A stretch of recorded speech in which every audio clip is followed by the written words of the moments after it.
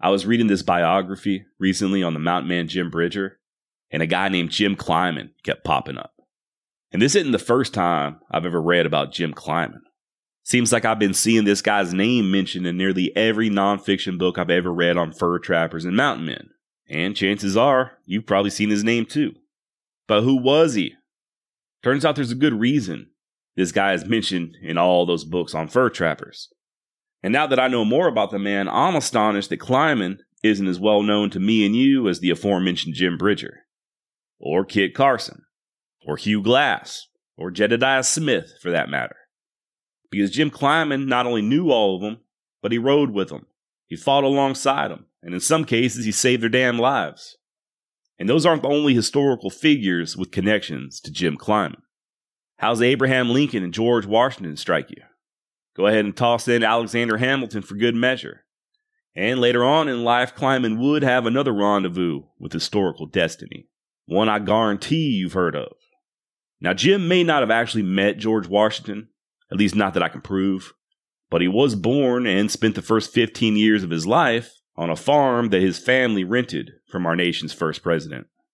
The Clyman family, by the way, would later move to Ohio at a time when Ohio was still very much part of the frontier. And Jim, at the age of 20, joined the army as a ranger, fighting against the Shawnee in the War of 1812.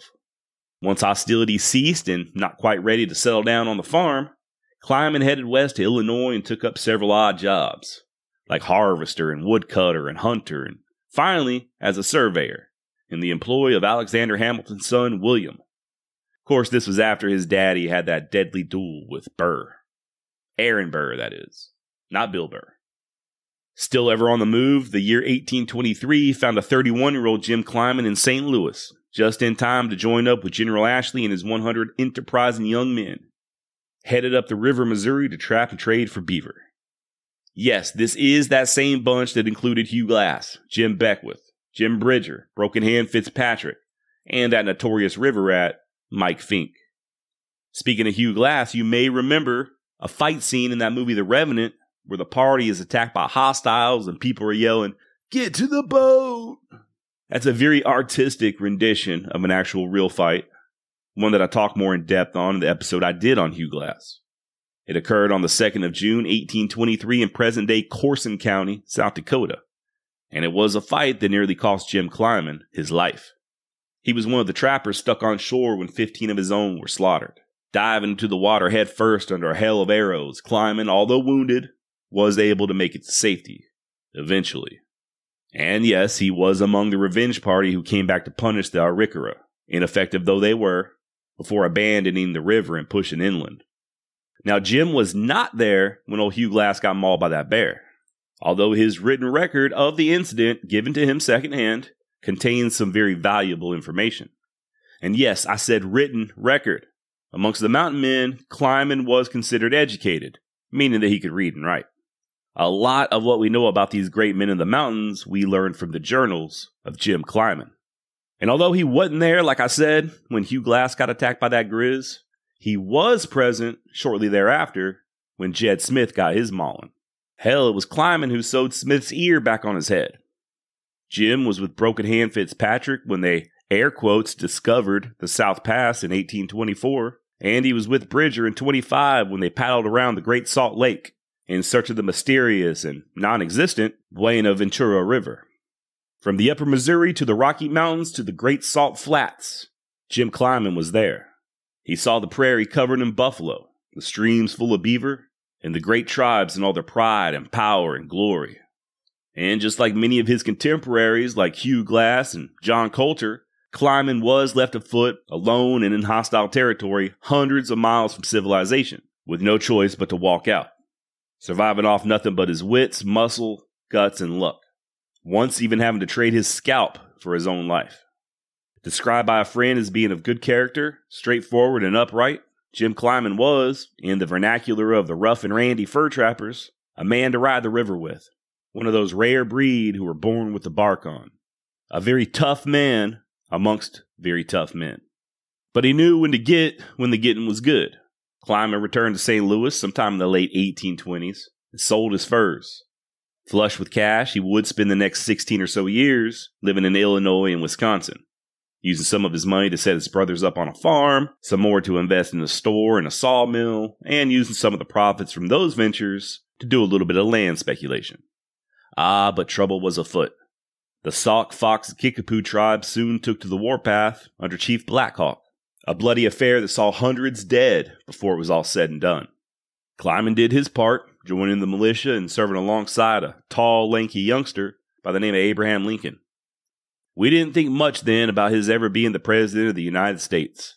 Clyman once said of his former brother-in-arms turned diplomat. Following that dust-up, Jim did a little more scouting for the Army and a little more surveying before he finally tired of life back east and headed out towards the High Lonesome once again, sometime in the early to mid-1840s.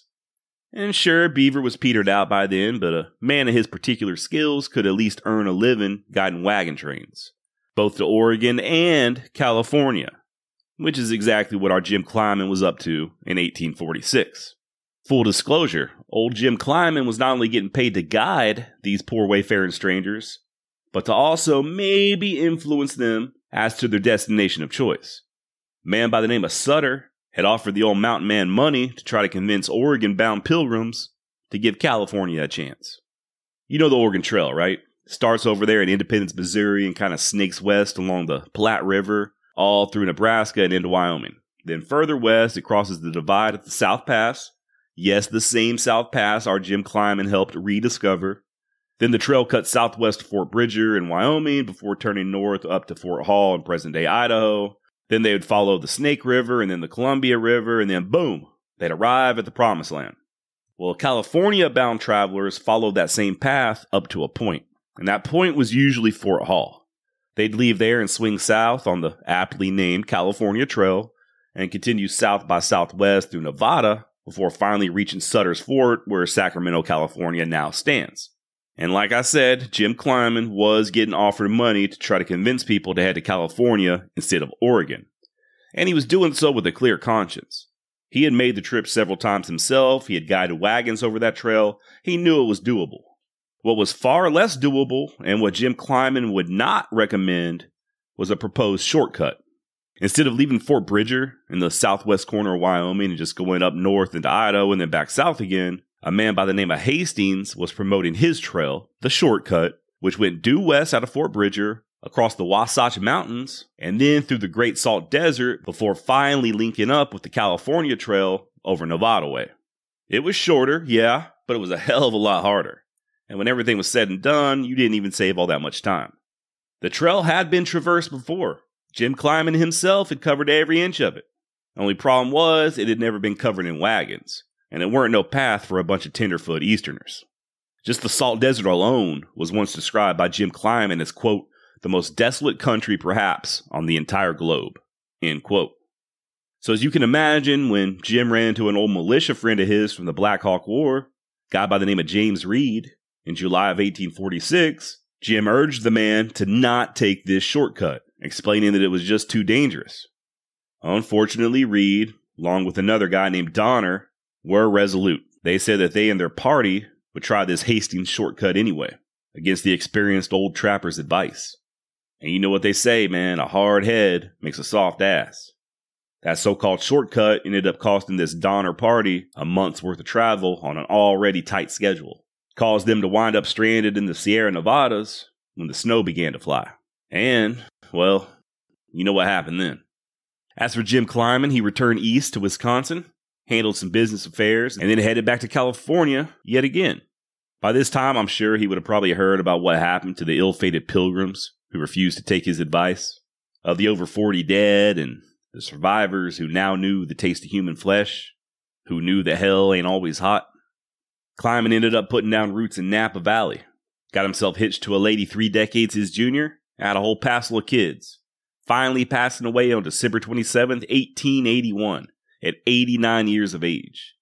This veteran of the War of 1812 who trudged west into the Great Rocky Mountains when Beaver was prime had somehow outlived that pup of an outlaw, Billy the Kid. And that's about all I've got on Jim Clyman. I'm by no means an expert on the man. What you just heard was what little I've put together in, just the last couple of days. I was actually working on a different story, and I got sidetracked by Jim, and I thought I'd share what I learned. If you're interested in more, check out what the man himself wrote in his own journal. It is available on Amazon for a few bucks, and I know I'll be picking it up soon. Someone once asked me how many of these episodes I could possibly do. Like, there aren't that many people from the Wild West to talk about, right? Man, I got a list a mile long, and every new book or subject that I look into reveals a new interesting character, just like Jim Clyman. All right, now that we've got that out of the way, truth is I just kind of used Jim Clyman to sort of lure you in. Something we got to talk about, that 9,000-pound elephant in the room. Why haven't I been putting out any new episodes? If you listened to my last episode, the one on Bill Longley, and if you made it to the very end, you probably remember me announcing the birth of my daughter. What I did not mention is that she was born very premature, weighing in at just barely over 3 pounds. Tiny little thing. Well, when babies are born so prematurely, they often have to spend time in the NICU. That's the intensive care unit for newborns. And that's where my baby girl spent the first 30 days of her life. She's doing amazing, by the way. She's home now. Has absolutely no medical issues. Just a healthy, beautiful little baby girl. Only problem is, she still can't wipe her ass. And I can't understand a damn thing she says. Nobody's perfect, I guess. So yeah, a newborn in the hospital is not fun. And what's also not fun is moving while you've got a newborn in the hospital. I shit you not. The plan was to be moved out of my old beat laboratory and into a new place and have everything settled by the time my daughter got here. But she had other plans. As you can imagine, the last 2 months have consisted of a lot of worrying and praying, trips to the hospital, and packing and unpacking boxes and putting together furniture and all that fun stuff. Tossed in some extra hours of work, and I just did not have a whole lot of time to devote to podcasting. But I ain't forgot about you. I wanted to record this and put it out there, just let you all know I'm still here, I'm still fat, I'm still sassy, and I'm still classy. And vanquish all doubt, the Wild West extravaganza will return. By the way, I'm not complaining at all. I know full well how blessed I am with my little girl being born so early. I mean, she didn't need to be put on oxygen. She didn't have any problems gaining weight. Nothing. 0 issues. Her time in the NICU was strictly for observation, just in case. She did great, and she continues to do amazing. So I am blessed beyond words. And that's the good news. Bad news is you might just have to wait a little bit longer for more episodes. Between the baby, the new place, extra hours, then there's the whole chaos that the upcoming holidays will surely bring. And don't call me Shirley. With all of that in mind, I have decided that the Wild West extravaganza that you know and love will return on Wednesday, January 5th, 2022. But Josh, that's almost 3 months away. I know. It'll be a long-ass hiatus once it's all said and done, but y'all gotta trust me on this. I got some good things planned. And this way, when I do come back, I'll have a couple episodes in reserve. Locked, cocked, and ready to blow all of its sticky, warm history goodness all over your eardrums. This way, there won't be any more delays or pauses going forward. Fresh episode every 2 weeks until this thing of ours runs its course. I'm going to take my time, do this the right way. No more amateur hour around these parts. And I assure you, I am not on no podcast vacation from now till January. I'm already working on several episodes, just tappity-tap-tapping on my little keyboard whenever I get a few spare hours. For those of you still supporting the podcast on Patreon, you're awesome. For those of you who were supporting on Patreon and stopped, you're also awesome. I said it a long time ago, anybody who can't keep subscribing on Patreon or who simply just don't want to, I don't blame you. $5 is $5 and you work hard for your money. So whether or not it was just for 1 month or if you're still supporting the Wild West extravaganza, I thank you from the bottom of my heart. Still giving 20% of the proceeds from Patreon to charity, by the way. I haven't posted it yet, but last week was the most recent donation and we gave to the Marine Corps Toys for Tots. Hopefully at least a couple of kids will have a slightly merrier Christmas, thanks to you. And I do want to at least give something back to my patrons, or at least one of y'all. So here's what I'm going to do.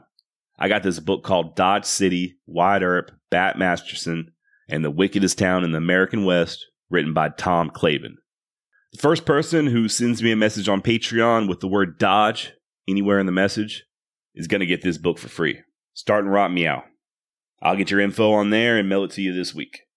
And for all of you not supporting the podcast on Patreon, you will get a chance at a free book as well.